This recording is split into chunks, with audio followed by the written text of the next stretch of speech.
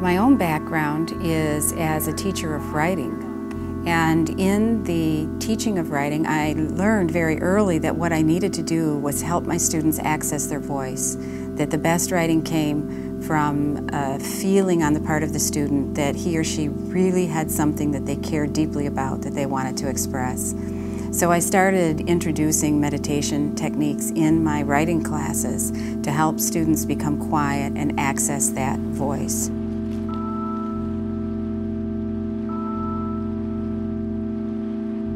I met Professor Ed Sarath in Ecuador, and we were both there on a journey to live with and learn from indigenous people about the ancient practices in the Andes Mountains, the ancient contemplative practices in the Andes Mountains. And it was through that connection and that work that some years later, Professor Sarath invited me to come to teach when the program in Creativity and Consciousness Studies was underway.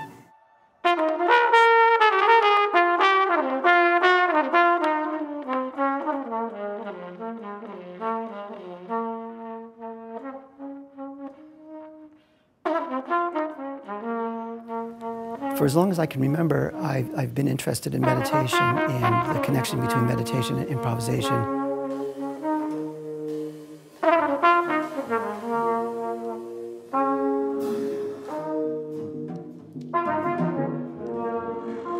The way I see it, the main opportunity for students in a program like this is to really get in touch with their creativity, their individual voice, and the experience of jazz as not just a kind of form of musical creative expression, but kind of a vehicle for looking into human creativity and, you might say, spirituality in a broader sense.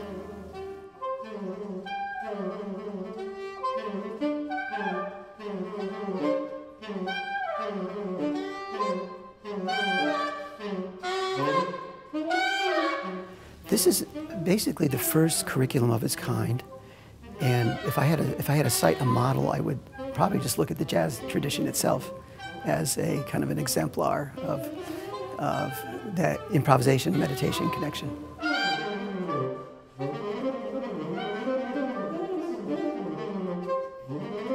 There's a real direct link in the jazz tradition when you look at people like Alice Coltrane, John McLaughlin. There's a real long tradition of major artists who were creative innovators in music, as well as very seriously interested in contemplative meditation and contemplative practice.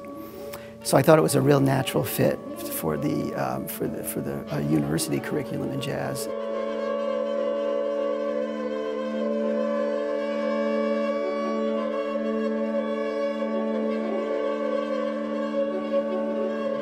Yeah, because this is like an overdrive pedal, so it'll get nasty if I let it. That's cool. On and off like that there. That's sweet.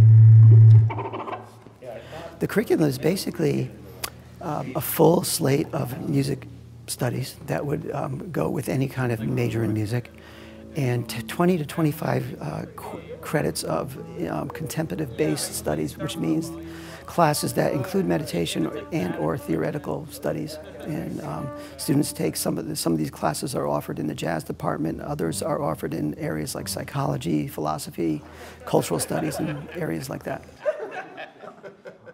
You know, I can write music about what I'm learning in my anthropology of art class, or I can write music about what I'm learning in my creativity and consciousness class. My goals for the students in the classes are that they access their own sense of what they would like to do with their lives and their creative capacity.